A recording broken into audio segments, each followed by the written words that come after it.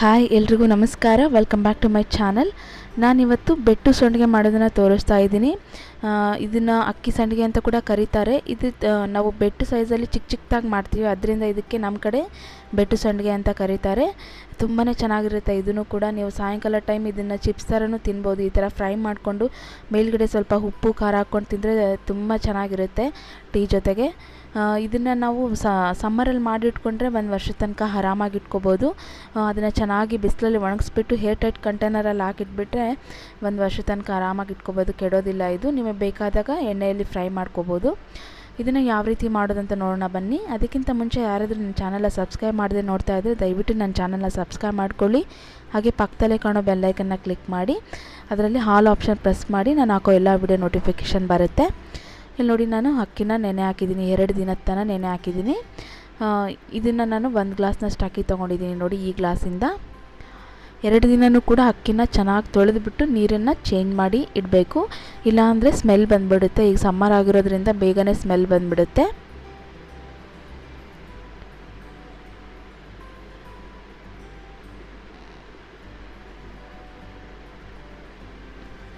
ಹಾಗೆಯೇ ನೀರು ತೊಗೊಂಡಿದ್ದೀನಿ ಸಂಡಿಗೆ ಮಾಡೋದಕ್ಕೆ, ಹಿಟ್ಟು ರೆಡಿ ಮಾಡ್ಕೊಳ್ಳೋದಕ್ಕೆ. ಉಪ್ಪು ರುಚಿಗೆ ತಕ್ಕಷ್ಟು. ಮೊದಲಿಗೆ ನಾನು ಮಿಕ್ಸಿ ಜಾರ್ಗೆ ಅಕ್ಕಿನ ಹಾಕ್ಕೊಳ್ತಾ ಇದ್ದೀನಿ. ನೀರನ್ನು ಬಸಿಬಿಟ್ಟು ಅಕ್ಕಿನ ಜಾರ್ಗೆ ಹಾಕ್ಕೊಳ್ತಾ ಇದ್ದೀನಿ.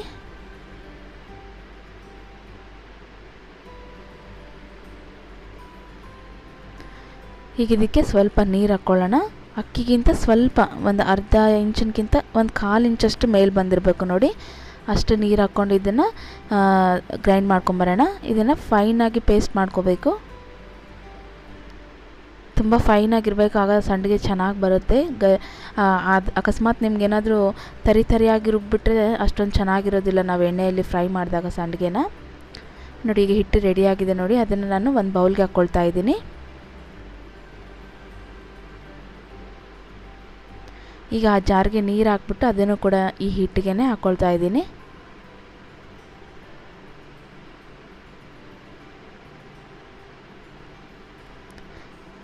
ನೋಡಿ, ಈಗ ಹಿಟ್ಟು ರೆಡಿಯಾಗಿದೆ. ಈ 1 ಬೌಲಷ್ಟಿದೆ. ಈಗ ನಾವು ನೀರು ಇದಕ್ಕೆ 1 ಬೌಲ್ ಹಿಟ್ಟಿಗೆ 5 ಬೌಲಷ್ಟು ನೀರು ಹಾಕ್ಕೋಬೇಕು. ನಮಗೆ ಮೀಡಿಯಮ್ ಕನ್ಸಿಸ್ಟೆನ್ಸಿ ಬೇಕು. ಅದರಿಂದ ನಾನು 5 ಬೌಲಷ್ಟು ನೀರು ಹಾಕ್ಕೊಂಡಿದ್ದೀನಿ. ಅಂದರೆ ಹಿಟ್ಟು ಎಷ್ಟಿರುತ್ತೆ ನೋಡಿ ಅದರ 5ರಷ್ಟು ನೀರನ್ನು ಹಾಕ್ಕೋಬೇಕಾಗತ್ತೆ. 1:5 ರೇಷಿಯೋದಲ್ಲಿ ನೀವು ಹಾಕ್ಕೋಬೇಕು.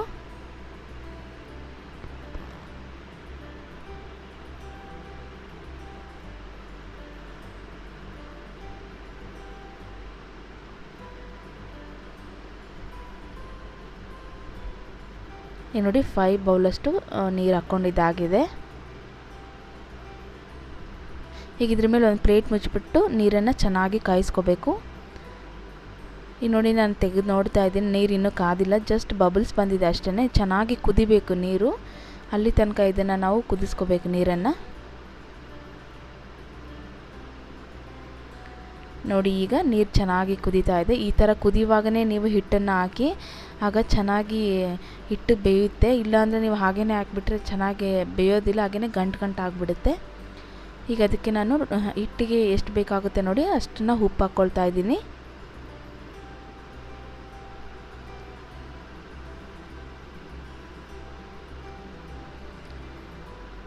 ಈಗ ನಾವು ಹಿಟ್ಟನ್ನು ಹಾಕ್ಕೋಬೇಕು. ಹಿಟ್ಟನ್ನು ಹಾಕೋದಕ್ಕಿಂತ ಮುಂಚೆ ನಾವು ಫ್ಲೇಮ್ನ ಕಮ್ಮಿ ಮಾಡಬೇಕು. ಇಲ್ಲಾಂದರೆ ಹಿಟ್ಟು ನಾವು ಹಾಕಿದ ತಕ್ಷಣ ಗಂಟಾಗಿಬಿಡುತ್ತೆ. ಅದರಿಂದ ಫ್ಲೇಮ್ನ ಕಮ್ಮಿ ಮಾಡ್ಕೊಂಡೆ ನಾವು ಹಿಟ್ಟನ್ನು ಹಾಕ್ಕೋಬೇಕು. ನೋಡಿ, ಈಗ ನಾನು ಒಂದು ಕೈಯಲ್ಲಿ ಸ್ಪೂನ್ ಇಟ್ಕೊಂಡಿದ್ದೀನಿ, ಇನ್ನೊಂದು ಕೈಯಿಂದ ನಾನು ಹಿಟ್ಟನ್ನು ಹಾಕ್ತಾ ಅದನ್ನು ತಿರುವುತ್ತಾ ಇದ್ದೀನಿ. ಈ ರೀತಿಯೇ ಹಾಕಬೇಕು ನೀವು. ಹಾಗೆಯೇ ಜಸ್ಟ್ ಈ ರೀತಿ ಹಾಕಿ ಮಿಕ್ಸ್ ಮಾಡೋಕ್ಕೆ ಹೋದರೆ ಹಿಟ್ಟು ಗಂಟು ಆಗಿಬಿಡುತ್ತೆ. ಆಗ ಸಂಡಿಗೆ ಚೆನ್ನಾಗಿ ಬರೋದಿಲ್ಲ. ಇದು ತುಂಬಾ ಇಂಪಾರ್ಟೆಂಟ್ ಸ್ಟೆಪ್. ಇದು ಹಿಟ್ಟು ಚೆನ್ನಾಗಾಗಿಲ್ಲ ಅಂದರೆ ಸಂಡಿಗೆ ಚೆನ್ನಾಗಿ ಬರೋದೇ ಇಲ್ಲ. ಅದಕ್ಕೋಸ್ಕರ ನೀವು ನಿಧಾನವಾಗಿ ಹಿಟ್ಟನ್ನು ಹಾಕ್ತಾ ಒಂದು ಕೈಯಿಂದ ನೀವು ಈ ರೀತಿ ಕಲಿಸ್ತಾನೆ ಹಾಕೋಬೇಕು. ಈಗ ನೋಡಿ, ಕೈ ಬಿಡ್ದೇ ಒಂದು ಸ್ವಲ್ಪ ಹೊತ್ತು ಹಿಟ್ಟು ಗಟ್ಟಿ ಆಗೋ ತನಕ ಮಿಕ್ಸ್ ಮಾಡ್ತಾನೆ ಇರಬೇಕು. ನೋಡಿ, ಈಗ ಹಿಟ್ಟು ಗಟ್ಟಿ ಆಗ್ತಾ ಬರ್ತಾ ಇದೆ, ಚೆನ್ನಾಗಿ ಕುದೀತಾ ಇದೆ ನೋಡಿ. ಈಗ ಇದನ್ನು ಸ್ವಲ್ಪ ಗಟ್ಟಿ ಆಗೋ ತನಕ ಚೆನ್ನಾಗಿ ಕುದಿಸ್ಕೋಬೇಕು. ಈ ಹಿಟ್ಟು ಕುದಿಯೋದಕ್ಕೆ ಒಂದು 10ರಿಂದ 15 ನಿಮಿಷ ಬೇಕಾಗುತ್ತೆ ಟೈಮು. ನೀವು ಆ ರೀತಿಯಾಗಿ ಅಷ್ಟು ಹೊತ್ತು ಹಿಟ್ಟನ್ನು ಚೆನ್ನಾಗಿ ಬೇಯಿಸ್ಕೊಂಡ್ರೆ ಸಂಡಿಗೆ ಎಲ್ಲೂ ನಿಮಗೆ ಮಿಡಲಲ್ಲಿ ಸೀಳೋದಿಲ್ಲ ಮತ್ತು ಮುರಿಯೋದು ಇಲ್ಲ, ಚೆನ್ನಾಗಿ ಬರುತ್ತೆ. ಅದರಿಂದ ನೀವು ಹಿಟ್ಟನ್ನು ಚೆನ್ನಾಗಿ ಬೇಯಿಸ್ಕೋಬೇಕು. ನೋಡಿ ಒಂದು 15 ನಿಮಿಷದ ತನಕ ನಾನು ಚೆನ್ನಾಗಿ ಬೇಯಿಸ್ಕೊಂಡಿದ್ದೀನಿ ಹಿಟ್ಟು. ಈಗ ರೆಡಿಯಾಗಿದೆ ನೋಡಿ ಇದು. ಈಗ ಇದನ್ನು ಸ್ವಲ್ಪ ಹೊತ್ತು ಆರೋದಕ್ಕೆ ಬಿಡೋಣ. ಈಗ ನಾನಿಲ್ಲಿ ಒಂದು ಕಾಟನ್ ವೇಲ್ ಹಾಕ್ಕೊಂಡಿದ್ದೀನಿ, ಅದ್ರ ಮೇಲ್ಗಡೆ ಸ್ವಲ್ಪ ನೀರನ್ನು ಚಿಮ್ಸ್ಕೊಂಡಿದ್ದೀನಿ. ಈ ರೀತಿ ಮಾಡೋದ್ರಿಂದ ಚೆನ್ನಾಗಿ ನೀರನ್ನು ಹೀರ್ಕೊಳ್ಳುತ್ತೆ, ಆಗ ಸಂಡಿಗೆನೂ ಕೂಡ ಚೆನ್ನಾಗಿ ಬರುತ್ತೆ. ಈಗ ನೋಡಿ ಜಸ್ಟ್ ಈ ರೀತಿ ಸ್ಪೂನಿಂದ ಹಾಕ್ತಾಯಿದ್ದೀನಿ ಅಷ್ಟೇ, ನಾನು ಎಲ್ಲೂ ಸ್ಪ್ರೆಡ್ ಮಾಡ್ತಾಯಿಲ್ಲ. ಜಸ್ಟ್ ಇಷ್ಟೇ ಸ್ವಲ್ಪ ಸ್ವಲ್ಪ ಈ ರೀತಿ ಹಾಕ್ಕೋಬೇಕು. ನೋಡಿ ದಪ್ಪವಾಗಿ ಹಾಕ್ಕೊಳ್ಳಿ, ಯಾಕಂದರೆ ಒಣಗಿದ ಮೇಲೆ ತೆಳ್ಳಗಾಗುತ್ತೆ ಅದು. ನೋಡಿ ಈ ರೀತಿ ಎಲ್ಲನೂ ಕೂಡ ನಾನು ಸಂಡಿಗೆನ ಹಾಕಿ ರೆಡಿ ಮಾಡಿದ್ದೀನಿ. ಇದನ್ನೀಗ ಚೆನ್ನಾಗಿ ಬಿಸಿಲಲ್ಲಿ ಒಂದು ದಿನ ಒಣಗಿಸ್ಕೋಬೇಕು. ಇದು ಮರುದಿನ ಬೆಳಗ್ಗೆ ನೋಡಿ ನಾನು ತೊಗೊಂಬಂದಿದ್ದೀನಿ, ಚೆನ್ನಾಗಿ ಒಣಗಿದೆ. ನಿಮಗೆ ಸಂಡಿಗೆ ಇದೆ ಅಂತಲೇ ಕಾಣಿಸ್ತಾ ಇಲ್ಲ ನೋಡಿ, ಅಷ್ಟು ತೆಳುವಾಗಿದೆ ಒಣಗಿಬಿಟ್ಟು. ಈಗ ಇದು ಹಾಗೇ ಬಿಡ್ಸೋಕ್ಕೋದ್ರೆ ಬಿಡ್ಸೋಕ್ಕಾಗೋದಿಲ್ಲ. ಅದಕ್ಕೋಸ್ಕರ ಇದನ್ನು ನಾವು ಈ ರೀತಿ ಫೋಲ್ಡ್ ಮಾಡಿ ಮೇಲ್ಗಡೆ ನೀರನ್ನು ಚಿಮ್ಸ್ಕೋಬೇಕು.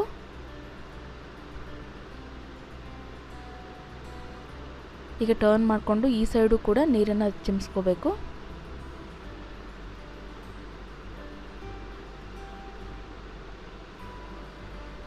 ಇದನ್ನು ಹೀಗೆ ಒಂದು 5 ನಿಮಿಷ ಬಿಟ್ಬಿಡೋಣ, ಸ್ವಲ್ಪ ನೆನೀಲಿ ಅದು. ನೋಡಿ ಈಗ ಒಂದು 5 ನಿಮಿಷ ಆಗಿದೆ, ಚೆನ್ನಾಗಿ ನೆಂದು ನೋಡಿ ಯಾವ ರೀತಿಯಾಗಿ ಬರ್ತಾಯಿದೆ. ಈಸಿಯಾಗಿ ಬಿಡ್ಸೋಕೆ ಬರುತ್ತೆ ಈ ರೀತಿ ನೀರನ್ನು ಚಿಮ್ಸ್ಕೊಂಡ್ರೆ.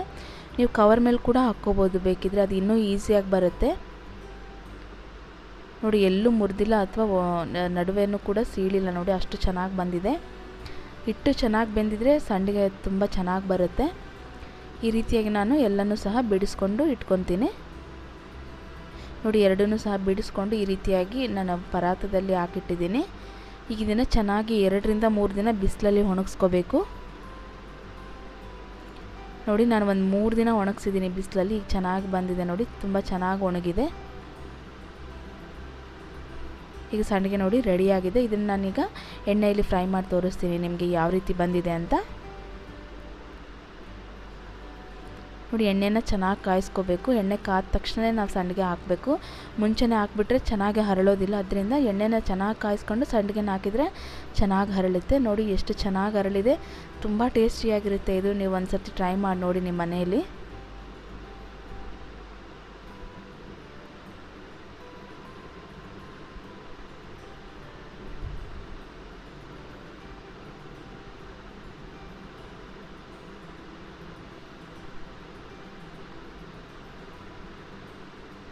ನೋಡಿ ಈಗ ಇನ್ನೊಂದು ಬ್ಯಾಚ್ ಫ್ರೈ ಮಾಡಿ ತೋರಿಸ್ತಾ ಇದ್ದೀನಿ.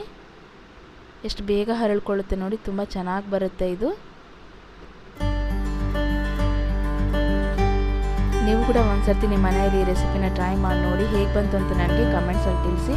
ಇವತ್ತಿನ ರೆಸಿಪಿ ನಿಮ್ಗೆ ಏನಾದರೂ ಇಷ್ಟ ಆದರೆ ಲೈಕ್ ಮಾಡಿ, ಹಾಗೆಯೇ ಈ ರೆಸಿಪಿನ ನಿಮ್ಮ ಫ್ಯಾಮಿಲಿ ಹಾಗೂ ಫ್ರೆಂಡ್ಸ್ಗೂ ಕೂಡ ಶೇರ್ ಮಾಡಿ. ಹಾಗೆ ನನ್ನ ಚಾನಲ್ ಹೊಸದಾಗಿ ನೋಡ್ತಾ ಇದ್ದರೆ ಸಬ್ಸ್ಕ್ರೈಬ್ ಮಾಡ್ಕೊಳ್ಳಿ, ಪಕ್ಕದಲ್ಲೇ ಕಾಣೋ ಬೆಲ್ ಐಕನ್ನ ಕ್ಲಿಕ್ ಮಾಡಿ. ಆಗ ನಾನು ಹಾಕೋ ಎಲ್ಲ ವಿಡಿಯೋ ನೋಟಿಫಿಕೇಷನ್ ನಿಮಗೆ ಬರುತ್ತೆ. ಮುಂದೆನೂ ಕೂಡ ನಾನು ಇದೇ ರೀತಿಯಾಗಿ ನಿಮಗೋಸ್ಕರ ಹೊಸ ವೀಡಿಯೋಸ್ನ ತರ್ತಾ ಇರ್ತೀನಿ. Thank you for watching. ಧನ್ಯವಾದಗಳು.